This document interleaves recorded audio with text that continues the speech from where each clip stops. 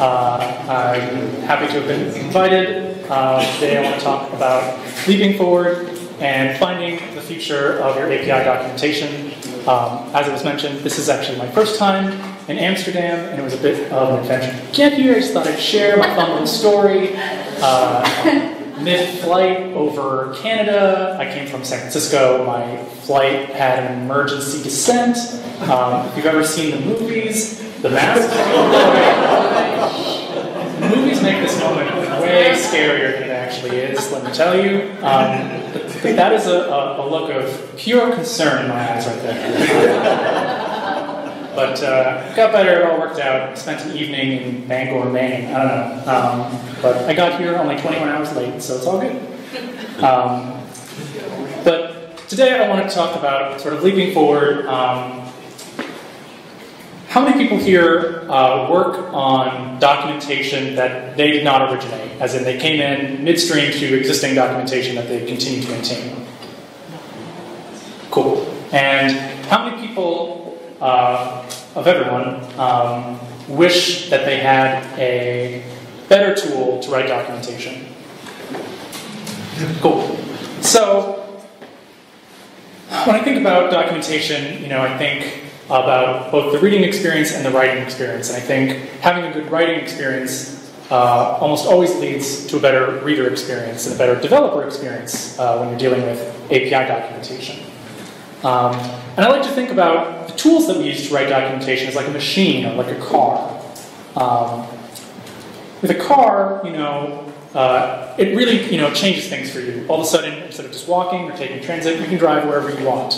But it's expensive. You've got to find something that fits in your price range. It has to have the features that you need. Maybe there's some safety equipment that you want to use. But then when you find the one that you like, you have this new car, and it has this big impact on your life.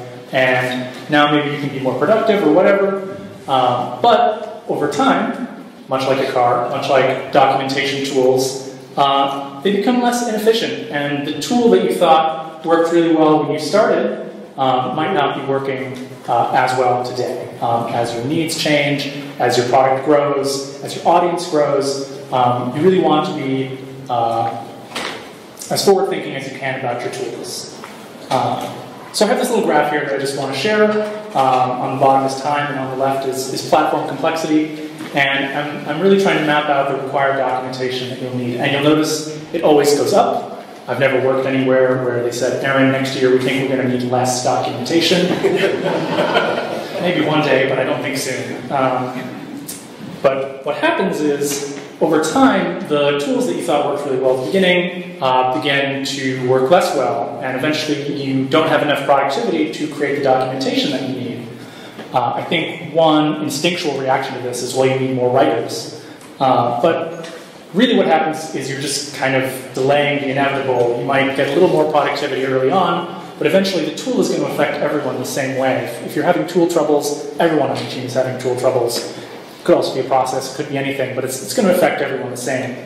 And so the end result is that the actual documentation that you need doesn't meet the level of required documentation that your API users need to be successful on your platform.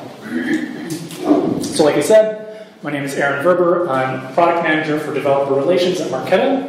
We're based in Oakland, California.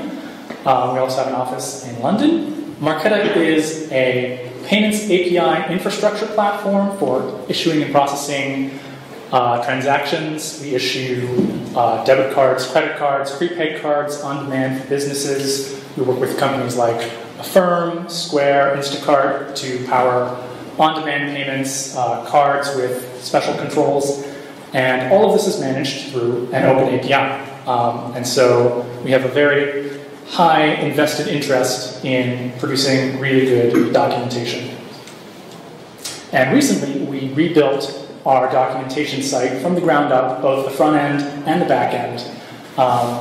And it's been a really long project. It took us probably 18 months to 24 months from inception to actual execution. I'm going to try and kind of squeeze that into a 30-minute presentation, so I apologize if it's a bit of a whirlwind. But here we go. And what I want at the end is to leave you with a toolkit for how you can leap forward with your own documentation. So, to start off, a little bit of history. In 2016, Marqeta became the first issuer processor to publicly document our API. Before this, traditional payments companies were pretty secretive with their documentation, and just to read it, you would be paying a price with many zeros at the end. And that was just to look at the documentation. That's not a sandbox, that's not playing with the actual platform or testing anything out, that's just to read the documentation. And so this was sort of our big sort of disruption of like, we're going to put our documentation out there. If we really are serious about helping startups and businesses innovate with our platform, they need to know how to use it, and they want to know how to use it before they pay for it. So it's one of those things that seems obvious in hindsight, but was fairly revolutionary at the time. So this was our documentation site in 2016. You haven't lived until you've tried to read documentation on a purple gradient. I don't know, I think it looks okay, but it was pretty hard to read. But anyways, we had one writer back then. We were using a marketing CMS. This was really a tool that was built for blogging, but it was something that we were able to leverage quickly to build documentation. It was pretty straightforward back then. We really only had one sort of set of documentation, some API reference basically. And then in 2018, we now have 4 writers at that time working in the same CMS, and it's becoming very quickly apparent that this tool is not built for 4 people to be writing together all the time. When you're updating a marketing site, you're only doing that, fairly infrequently, whereas documentation updates are coming every day sometimes. And so we're starting to really expose some pain points. And then in 2019, this is the new documentation site that we just released for desktop, for mobile. It's much faster, it's much easier to read. And what's really revolutionary is the new backend, which is built on a static site tool.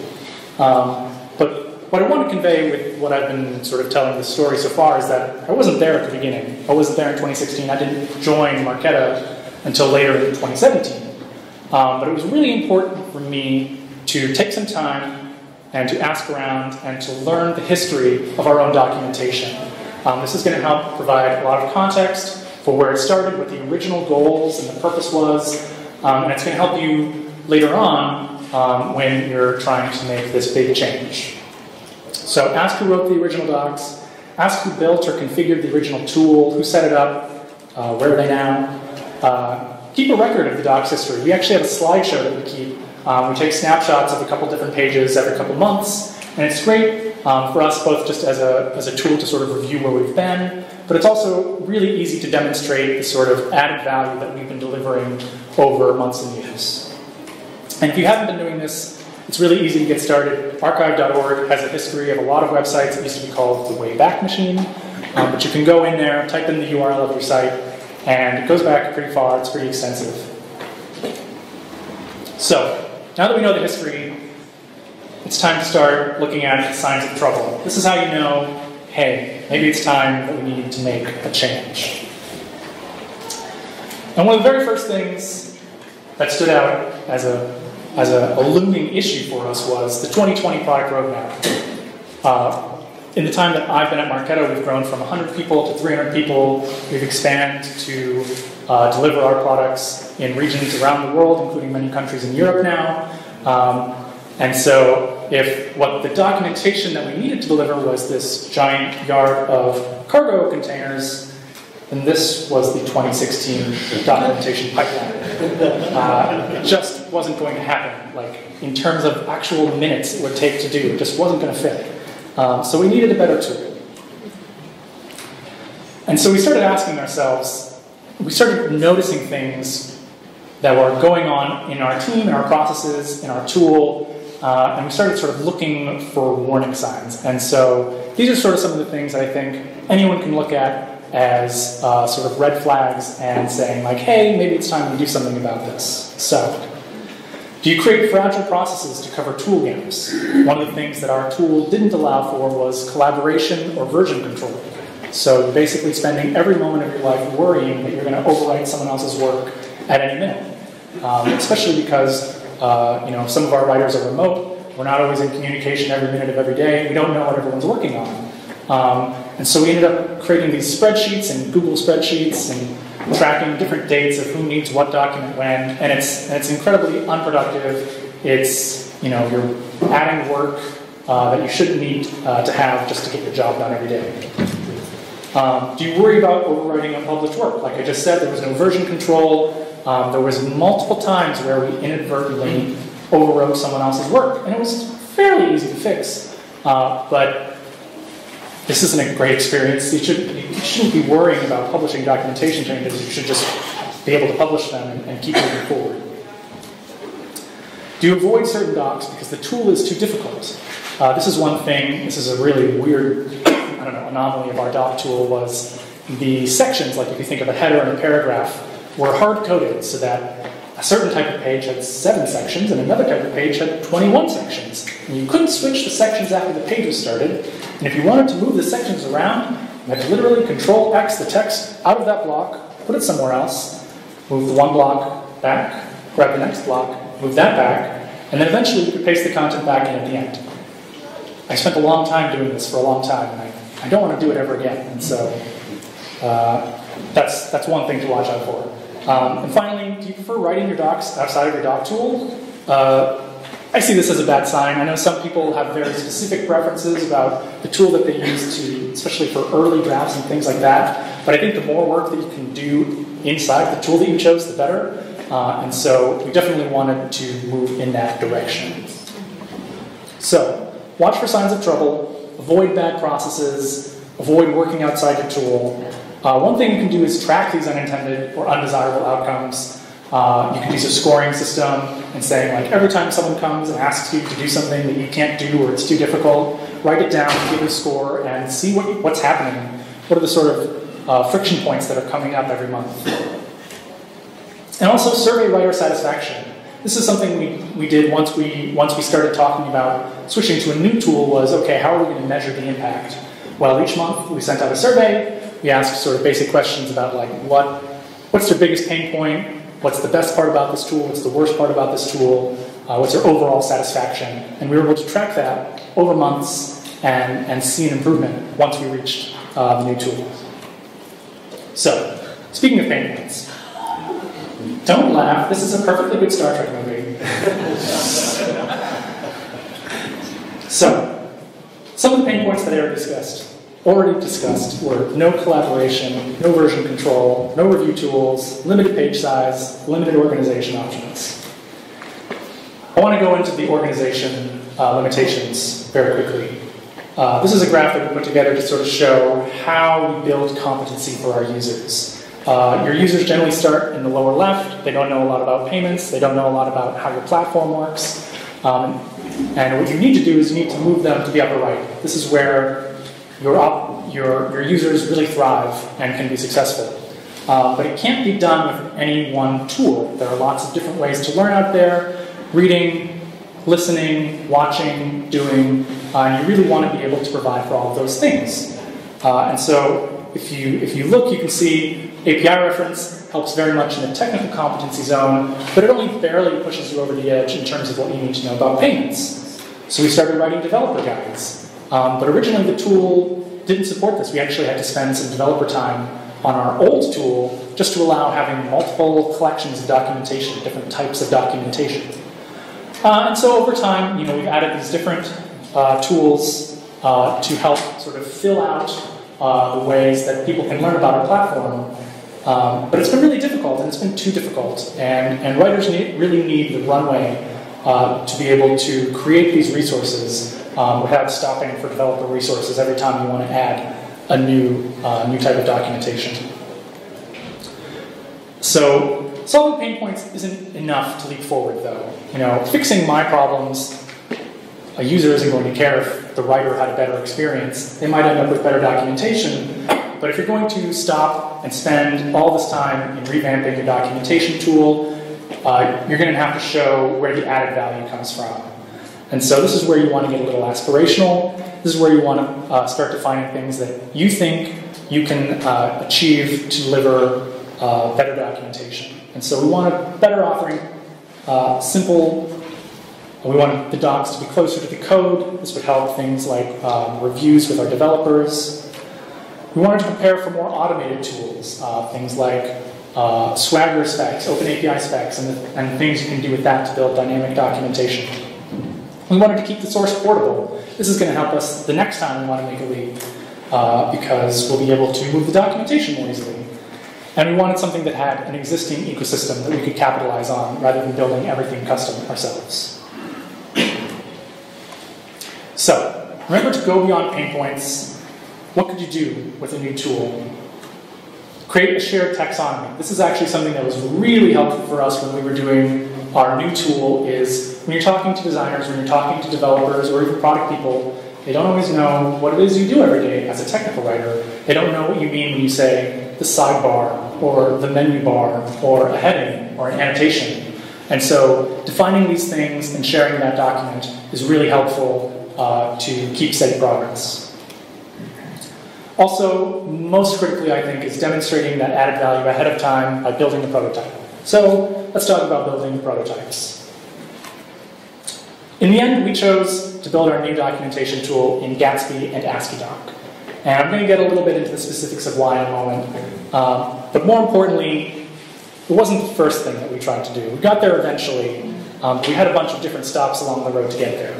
In 2017, we did a quick hack week prototype where we actually built dynamic documentation generated via a Swagger spec. It was really cool. It looked really great. I wish I had a picture of it. But we realized pretty quickly that this was maybe a leap too far forward. This was going to take too much buy-in from across the organization to change how some of our APIs worked. And so it was a little too much to start. And so we kind of rethought what we were going to do from there. And so this is actually one of the final prototypes that we built using AsciiDoc and Hugo. Before we switched to Gatsby, we were using Hugo because that was a slightly easier thing for me to develop with. I'm not a developer, but static site generators like Gatsby and Hugo are pretty easy to use tools, and there are a lot of ways to get started with them. But this was based on some wireframes from the designer.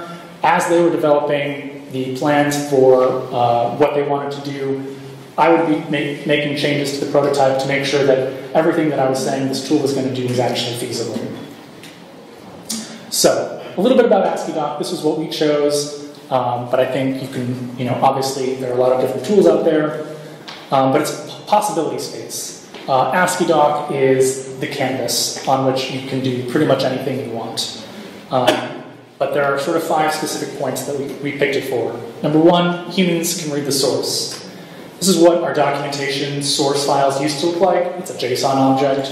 Every paragraph gets its own sub-object. If something is highlighted bold, it gets its own sub-object in that sub-object. I don't even know what to say. I can't even look at this. This is what it looks like now. This is that same content in AsciiDoc. And it's incredibly powerful because even if I didn't have something rendering this, anyone can read this and know what it means. Number 2. There's a healthy ecosystem. Like we talked about, we wanted things that we could quickly plug into to move forward. So things like Gatsby, like I said, static site generators make using AsciiDoc really straightforward. Jekyll, Hugo, and Tora is specifically designed to work with AsciiDoc. GitHub, obviously, GitHub renders AsciiDoc natively, like we talked about in the last talk. The README file can be written in AsciiDoc and it looks great. Visual Studio Code has a ton of plugins for working with AsciiDoc, but again, these are just some of the tools that you can use. You can mix and match in any way that you want. Number 3, it can live near your code. It can also not live near your code if that's your choice. Right now, we have our documentation living in the same repo as the rest of our public-facing websites, but we could just as easily have put it with our API production code and taken that content from multiple repositories and built the same documentation site. Number 4, and this is one of the most critically important things for my interest, is it's convertible and portable. So AsciiDoc is based on .book XML, and so it's a semantic language, but it also means that it converts really easily into a lot of different file formats. These are just some of them. Once you convert it into XML, you can basically convert it into anything that you want. But this is really handy and really helps with future-proofing. And then number 5, it's free, it's open source, and you own your content. One thing that we, as an enterprise, had to think about was the sort of EULAs and license agreements that you come into contact with some of these existing CMSs and things out there where they'll say, hey, you own your content, but we get to license whatever we want for marketing, etc. That's not going to fly at every organization, and so it's something to keep in mind. So, build your own prototype. This was something that the technical writers took on for themselves. It was a really powerful learning experience. This helps you limit risk and show value early.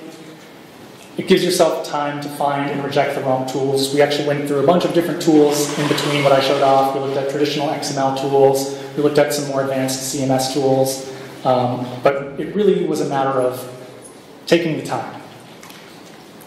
Keep in mind any third-party content policies, like I said. And if you're interested in things like AsciiDoc or static site generators, StackBit and Netlify are two really great tools for rapidly building sites, prototyping, iterating, and seeing results. So, if you're going to adopt a new tool, you need to make sure your writers know how to use it. What's great is that when you're switching to a new tool, there's usually a time between the time that you start building it and when it's finished. This is the perfect time to do some practice. One of the first things you can do is document your new tool using your new tool.